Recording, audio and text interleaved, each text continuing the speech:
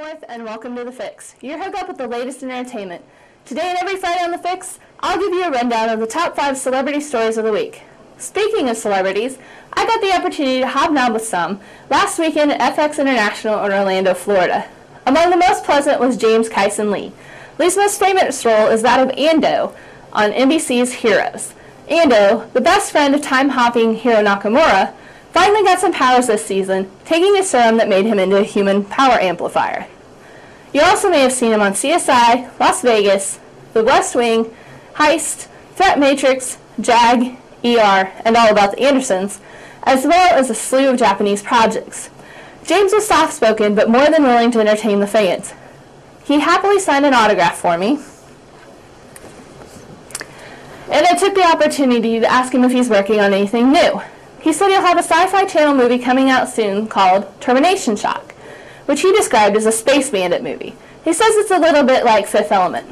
Well, as a huge fan of Fifth Element, count me in.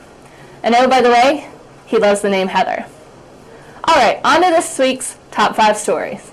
At number 5, The Rocket Man has bid farewell to Las Vegas.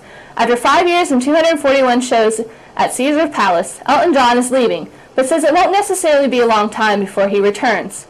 John had signed on for 75 shows when his run began in February 2004, but officials say demand expanded the deal.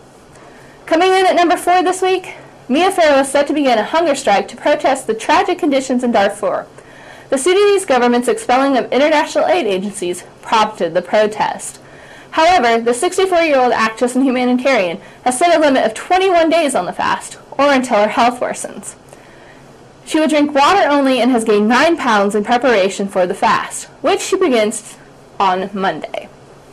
At number 3, the ever-intriguing Paula Abdul said this week that her American Idol contract is up this season and that no one could ever replace her.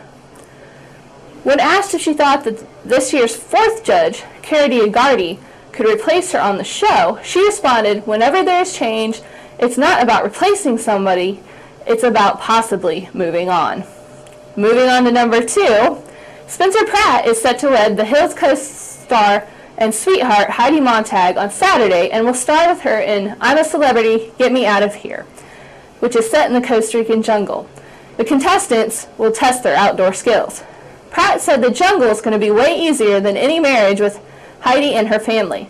Luckily for Pratt, Montag agreed and said the wedding is likely to be a circus.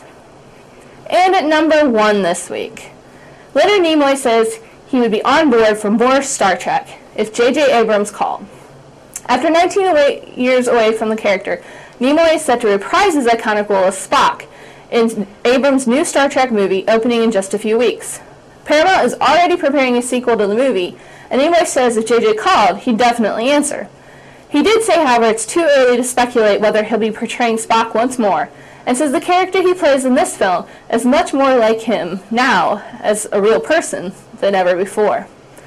Well, that's it for today. I'll be sharing more about my experiences at FX International each day this week, so stay tuned to heraldbulletin.com. You can also follow me at Twitter at twitter.com/THBFix.